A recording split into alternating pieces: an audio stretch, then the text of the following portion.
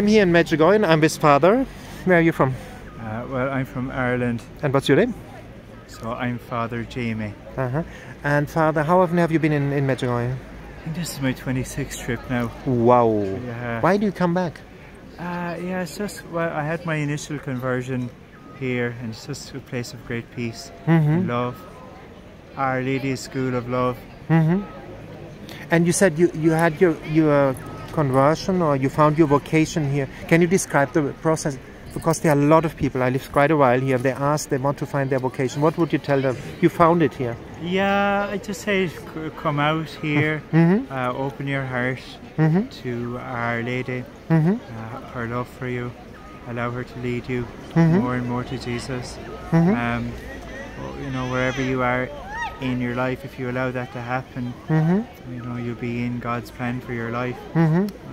You can do that everywhere. You don't even have to be in Medjugorje, you know? You can open your heart, ask God. Oh, I know. Yeah? Yeah, here definitely helps though. It's just... Why does it help here? Can you describe the process? Well, Our Lady's presence here, the prayer here, the atmosphere of community here is beautiful. You hear the noises around us, joyful people, no? Yeah, isn't it? Yes. Yeah. And how did you personally know that you should become a priest?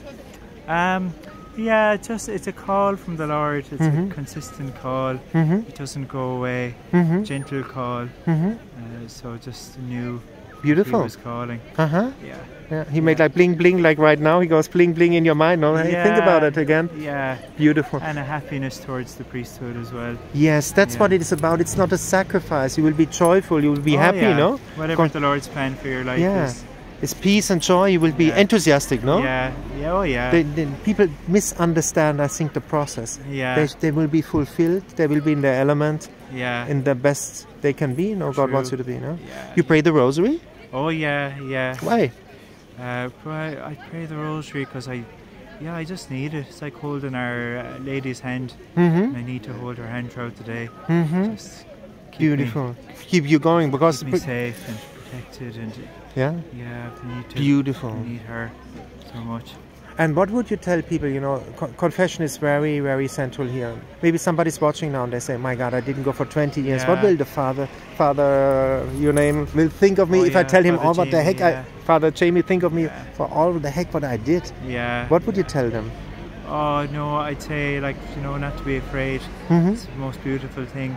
I know myself from being the one going to confession. It's so freeing, but also being the one hearing confession. It's just an encounter with the Lord. There's no judgment.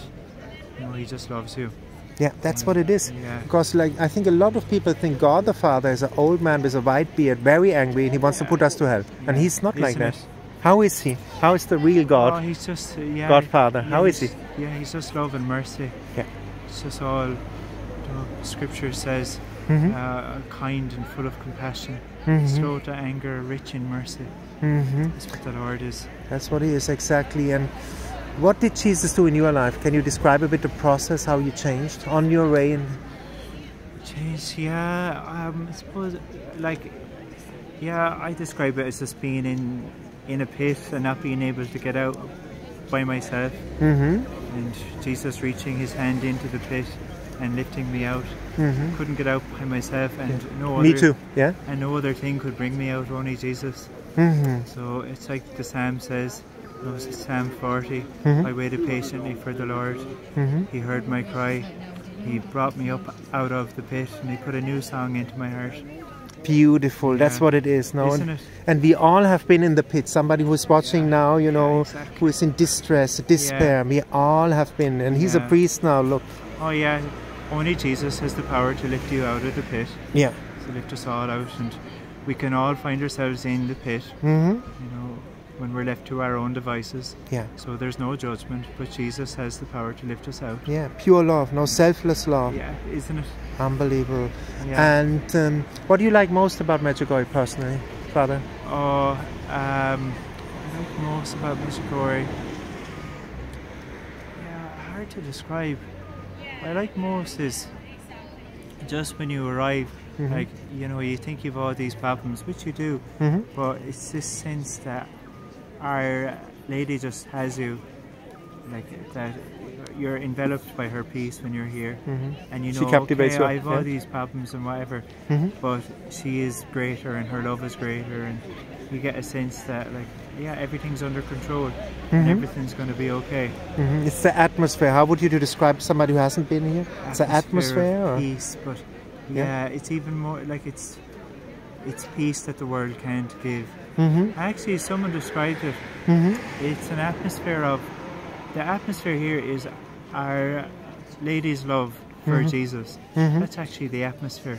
It's her love for Jesus is the atmosphere, and she draws you into that love. And what would you tell, like, I have a lot of Protestant viewers and they're like, oh, you're worshipping Our Lady, and it's not like that. Can you describe a bit what the role of Our Lady is in our Catholic faith? Huh? Our Lady, she loves Jesus with the most perfect heart. Yeah. Nobody has loved Jesus ever like her, because her heart is free from all sin. So she loves perfectly. She loves him intensely. So devotion to her, love for her, draws us. She invites us into her heart of love for Jesus. So we get to share a little bit in that intensity of love for Jesus that she has. So, you know, it's a beautiful, beautiful gift. Yeah, absolutely it is. And she's our mother. She's our mother, exactly, you know. Yeah. This is unbelievable. And can you describe a bit, now you have the chance to describe, what is the beauty of our Catholic faith?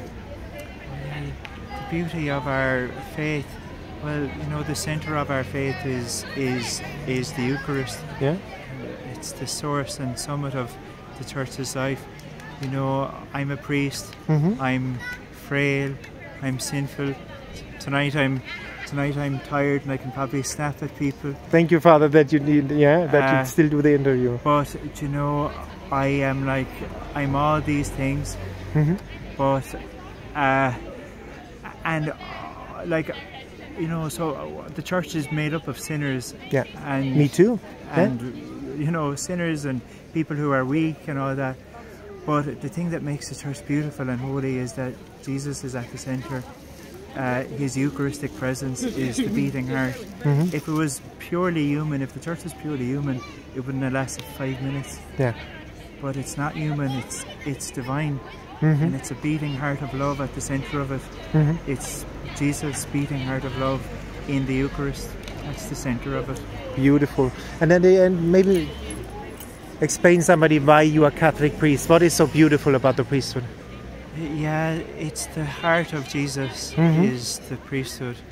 You know, like we are called in persona Christi, so we act in his person, which is like amazing. And I've witnessed it, like, you know, where it's like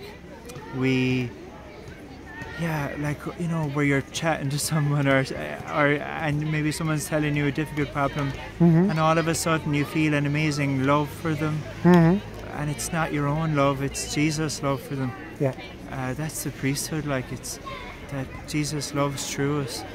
The sacraments, I can't turn bread and wine into the body and blood of Jesus, but Jesus can, so he works through his priests. I can't forgive anyone's sins by myself, by my own power, but Jesus can.